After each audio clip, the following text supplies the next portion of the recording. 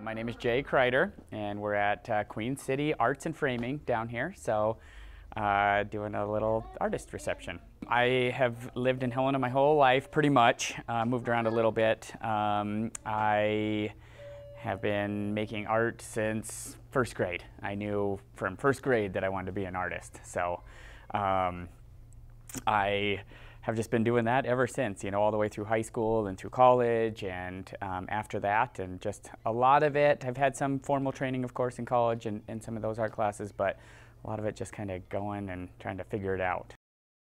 I think I was really influenced by Saturday morning cartoons. You know, I would watch a lot of those and even a lot of comic books, but I always also liked like Mad or Mad Magazine. I liked just that kind of humor, and so with a lot of my paintings I try to add sort of a dark humor type element to them. So yeah, you know, like an ice cream cone that has a face and the guy's gonna eat him. I think that's great, so I think it's great.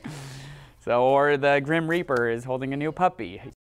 You know, going back to the Saturday morning cartoons, you know, I think also my favorite of all time was always Picasso, because he could master everything. He was so good at all different styles, and so he just came up with his own. So I think you can sometimes look at these and see there's a pretty good merging of those two styles.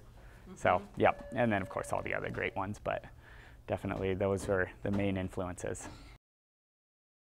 All of them, basically, I pretty much start everything in sketchbooks, just kind of like you would draw it or write in a journal. You know, you just kind of aimlessly or thoughtlessly writing or drawing stuff down and just sketches. And so, which is almost more frightening that way, because I'm uncovering things about myself that I'm not always aware that it's there. So, but they all start like that, sketches, and then project them onto the canvas. And of course they're black and white when they're sketches, so it's always kind of fun to see what happens once you start putting color on and once you start putting paint down, because it can change drastically. You know, some of them, like the lady behind me here with the all the fingers, you know, she in the original drawing only had 5 fingers, but as the painting kind of progressed, she ended up with 7.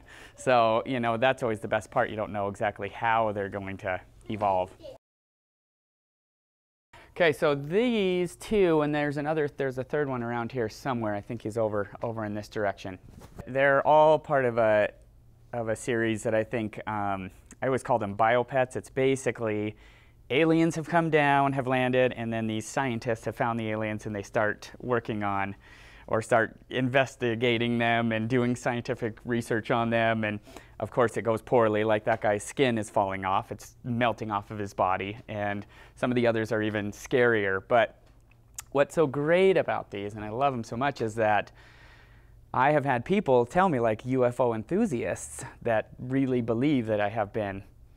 There's a lady that comes into my work, and she constantly is saying, you need to go up and visit this UFO group because you could share your story with them about how your experiences. And I just, of course, I'm thinking, no, it's not that. It's just a funny series of paintings. I think you should be able to look at the painting and come up with your own story or your own title for it or your own idea of what it was. Because like I said, a lot of times if I'm just drawing, you know, free thought or free form in my sketchbook, then it's going to always be some sort of subconscious of what I'm coming up with, and it's just coming out that way. And I think that that's important, just to get it out rather than always have an exact idea of what it means.